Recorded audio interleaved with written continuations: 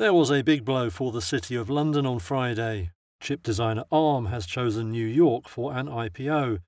That was seen as a major snub, as the firm was listed in London for 18 years until being bought out by Japanese investor SoftBank in 2016.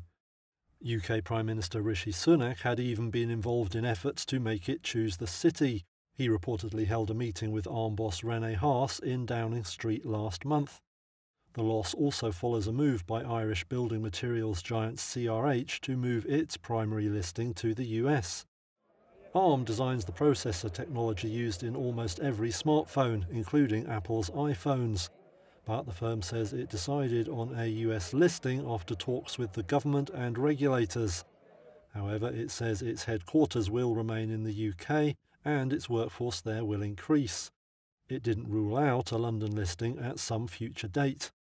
SoftBank has decided to list ARM after a deal to sell it to rival chip designer Nvidia fell foul of competition watchdogs.